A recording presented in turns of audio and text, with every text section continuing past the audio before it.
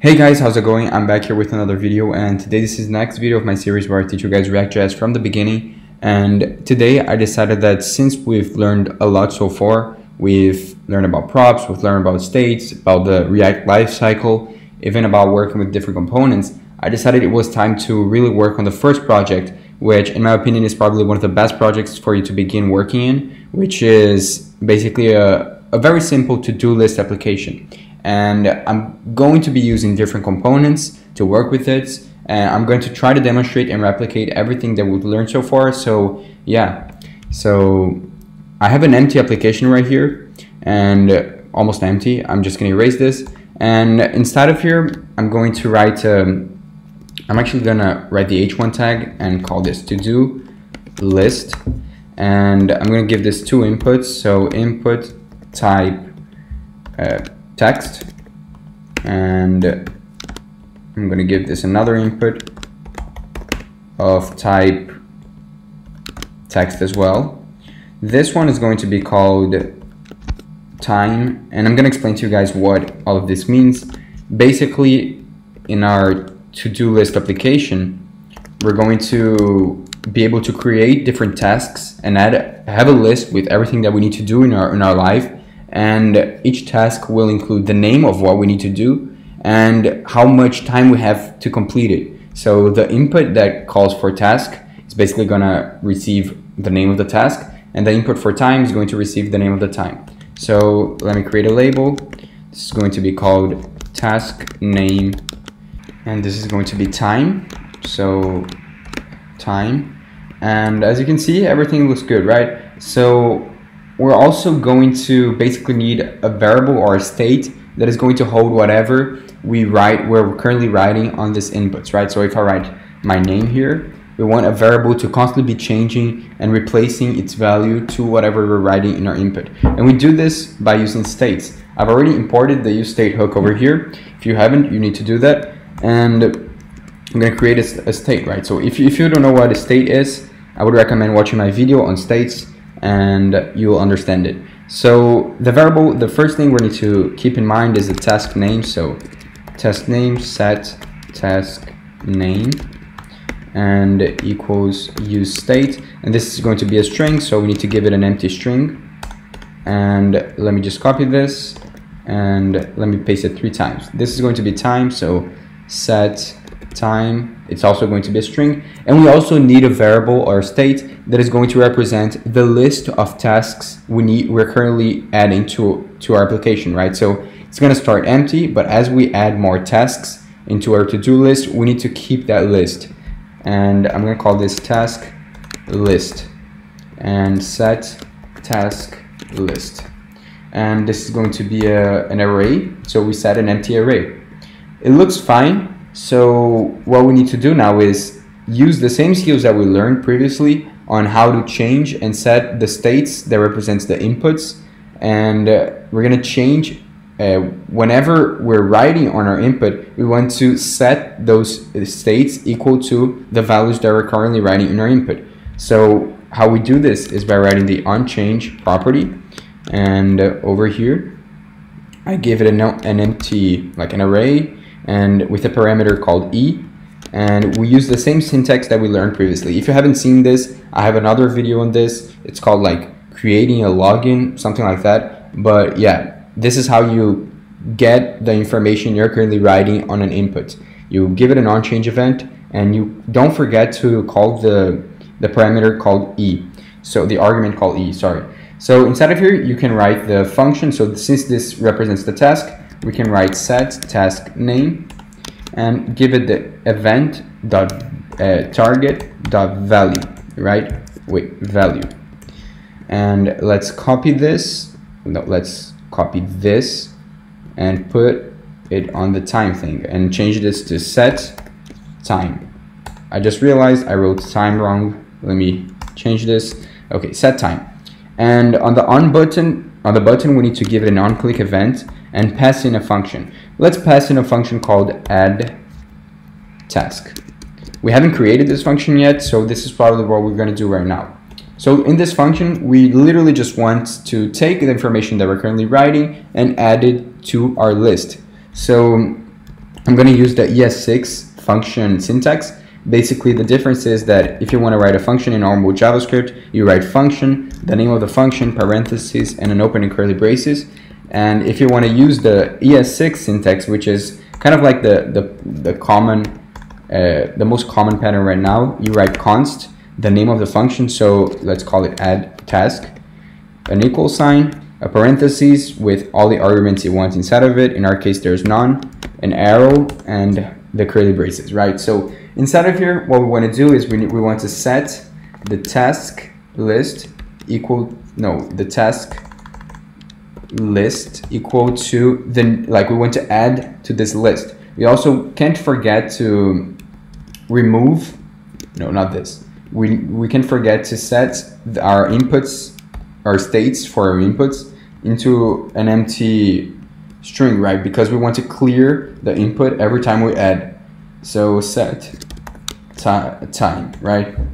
And I've made a video on array destructuring, so you guys should see it if you don't understand it. But basically, when you have an array as a state and you want to add another value to that array, basically what you do is you write an array that has the values from the previous, from the array currently has. So you write task list, which is the name of the array, and you add the new value right here. However, this is one of the important things of this project.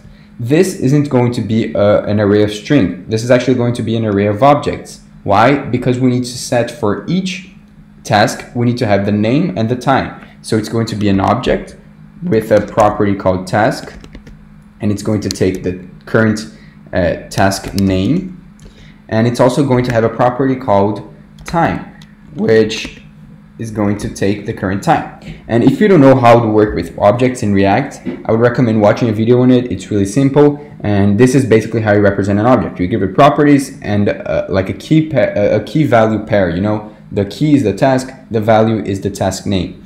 So this is how we add to an array. However, we have no way of representing this right now. I can simply write everything over here, but I want to demonstrate how you use different components and props to make this more efficient. So I'm going to create a file called task, which is basically going to, wait, I wrote the name wrong, which is basically going to represent a div with the name and of the task and the time. It's basically going to be that. And you guys are going to see why it's useful to use different components. So I'm going to write RFC, and it's going to create the functional component in React for me. And inside of here, I'm actually going to give this a class name called task. And if I haven't mentioned this before, it is different in JSX, which is how you write HTML in JavaScript in React. Basically, you don't write class, you write class name, right? So it's basically the same thing, you just change the name. And we'll have a div called task. Inside of here, let's have an h1 called task name. And inside of here, let's give it the task. But now you're asking, what task? We have no variable called task in this component. That's right, but we're gonna call it from the function right here. And for some reason, this is like not capitalized. I'm gonna change this to become capitalized. If that happened with you guys, you can change that. And inside of here, inside of the curly braces, I'm gonna give the props. We want to pass a task and a time.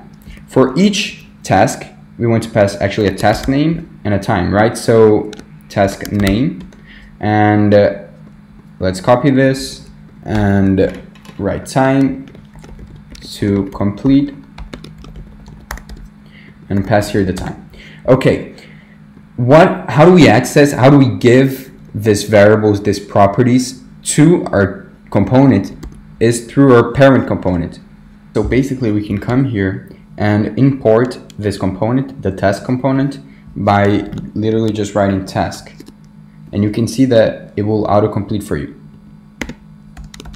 But in order to pass variables to this component, we need to basically write here the prop, right? So task name equals to something and time equals to something, right? So if I, for example, made the task name equal to do homework and the time equals to 20 minutes, you can see that it would appear that we need to do a task called do homework in 20 minutes. However, I also want to add some styling, so I'm going to decrease the font size and also kind of like add a border to this. So I'm going to come to our component and I'm going to import the CSS file called app.css, right? So import, I'm going to navigate to where this app.css file is, and I'm going to come here and write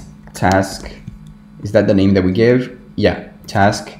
And let's change the font size. So font size, let's give it 10 pixels.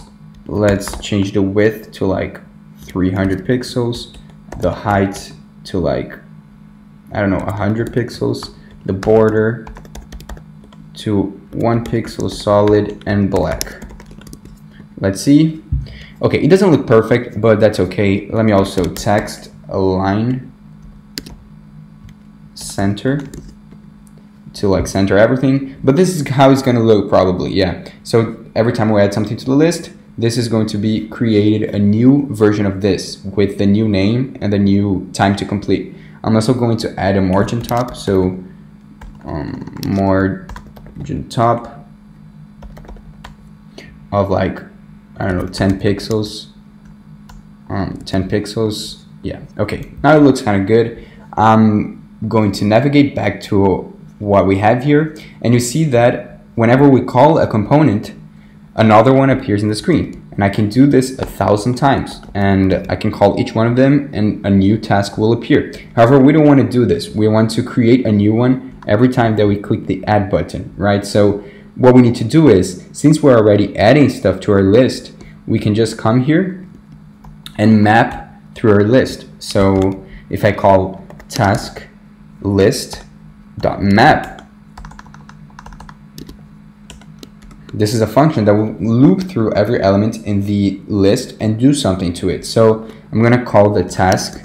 So the element is going to be called task, and we're going to return for every task in the task list. We want to return a new component called task, and the properties we're going to give is basically task name, and the value is going to be task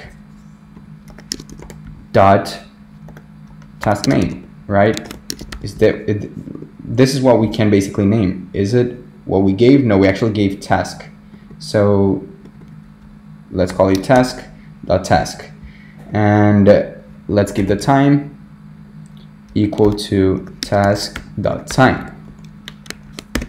As you can see, the reason why we're doing task.time and task.task is because for each element in the task list, there's an object, and we call the object task on this function. And in order to access the task name as we defined over here, we need to call the name of the object task dot the property we want. So we want the task name or the task from our object, and we want the time from our object. So I can literally just access it like this.